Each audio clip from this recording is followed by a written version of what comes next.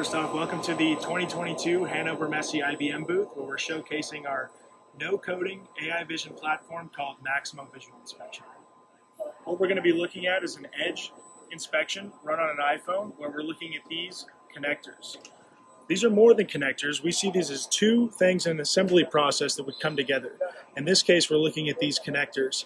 There's only one pass scenario, and there's a million fail scenarios, something like this, where it's not fully seated. So as this comes down the line, you can see we're going to have a good one come by. It comes into frame. We'll see it come into frame. We'll snap the picture and then run the inspection. But what's really interesting for our manufacturing clients is simulating a technician on the floor. So let's say I'm a technician and I'm assembling these connectors. When something comes down into my station, I usually have a physical build sheet that I'm going to come up and scan. So I scan my VIN number, and then it populates onto MVI Mobile and says I'm expecting this next VIN to show up. As the next inspection comes into the line, it'll snap the inspection and come up with a failed result. Now later on, when I need to go and find what parts have failed, I can actually look it up by VIN number here. So we come into our data set on the training server, and we search for that last VIN number. In this case, it was 23441. Then we can search here, and we can see the parts or part that is related to that serial number. So we can come in and see the last inspection that was ran. Another thing to note with this demo is that we're also connected to a PLC. What will be a failed inspection comes into the line here.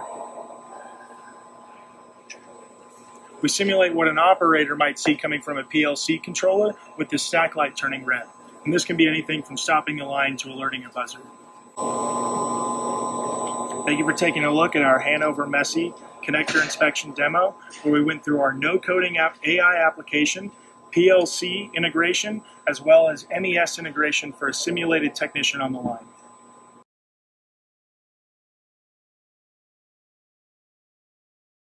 Welcome to our second inspection on the station, where we're showcasing some of the object detection capabilities of MVI. Some of the things that we're going to be looking here is edge computing on a very cheap camera from Amazon, about $40, and Twilio messaging protocol. But first, a big thanks to our friends over at Lenovo for giving us this edge computer that we've been running live. This is the Lenovo SE70. It's been doing all of our inspections in the booth and has been a wonderful compute power for us. So what we're showing on this cheap Topo Dome camera is these blue objects coming down into frame. So it'll notice any one of these blue objects, whether it be a strawberry, a boat, or a shopping cart, and run the inspection and tell us which one it's finding. Something that's resonating with clients here is that we're triggering off of this boat in a particular way. When we find this boat, it's actually going to send a text message to Ed over here at the booth, simulating a problem on the assembly line that an operator may need to be informed of. So when we find something that's wrong, in this case a boat, we could send a message via Twilio off to whoever needs to see it. Another message that we're finding resonates with clients is how we're training at the booth. We show people, this is an easy to use software, and then we put our money right where our mouth is. And we come in here, we have a data set, and these images can be collected either from the camera itself or from a repository and then later moved in. But the idea is the same. We come in and we click on one of these images, and we go to label objects, come in, and we find this boat here. So we have a number of objects that we can select from. You can just add these from the label, and then we just draw a box right over the boat. From there, we do that 20 or 30 times per object, and then we're ready to move into augmentation. From augmentation, we can select whatever we would see in a production setting or in a setting where this model would be running. So these are moving, so we can select blur. We can also select noise if there's something going on with the camera. And then from there, you can see our data set of 77 is now at 1540.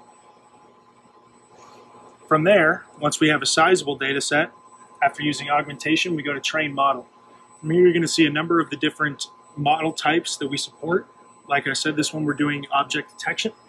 And here we can select from any one of these models that we support natively or even use custom models. For now, we're going to use YOLO V3 and kick off this model to train. Another function natively supported that we like to talk about at the booth, aside from training, is going to be the hyperparameters page. So when we come in and we have a model trained, we can select it and look at a number of different things to find out how good the model is running. So we obviously have the accuracy. We also have precision recall and a number of other things that can help a model builder figure out when a model's fully mature and ready to be deployed at the edge. This is a message that we're really seeing resonate well with clients after we tell them this is easy to use. In fact, let me show you how to train a model right at the booth. So thank you for being here for our Blue Objects object detection story here at Hanover Messe. All right, welcome. We're at the Hanover Messe conference where we are going to show off, demonstrate Maximo Visual Inspection Edge running on this Seimens semantic box. It's a IPC 520A, and we have a FLIR camera, an AX8 camera, where the technology is actually looking for the difference between two bottles that a human can't really tell the difference of.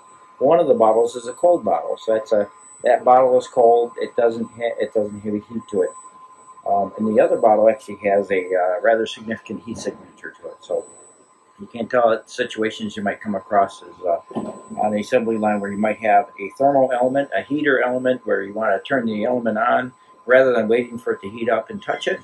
You could apply a thermal imaging camera there, and then the AI inferencing can actually look at those pictures and figure out if the seat's been turned down, if the rear mirror heat's been turned down or not. Okay.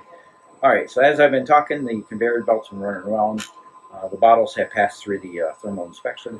What you'll see here is with the MVI Edge dashboard demonstration over the course of today, we have 670 total inspections, and of those, 335 of them have been the hot bottles. So let's drill down into that dashboard and see what those inspections look like. What you'll see here is the bottles don't look that much different physically from the eye, but from a thermal image, you can see right here, there's a significant heat signature from one of them. What we did is we built an AI model that basically differentiate between a cold bottle and a hot bottle. And on the cold bottle, you'll see here we have an alert. So we've configured this to send a twilio message to my phone, so that whenever a hot bottle does show up on the conveyor, we actually get an SMS message that says, "Hey, you have a hot bottle there." Let's see. Look at the cold bottle. The cold bottle is a bottle. It doesn't have any heat signature really to it. So you see that, and we've got it identifies as a cold bottle, and that's our demonstration we have for basically thermal IP camera, MVI Edge running on a semantic Seimens box, automatic inspections. This camera is actually looking every 2 seconds, but whenever it sees an object of the bottle, it performs the inspections and figures out the differentiation of whether the bottle is hot or cold. Thank you very much.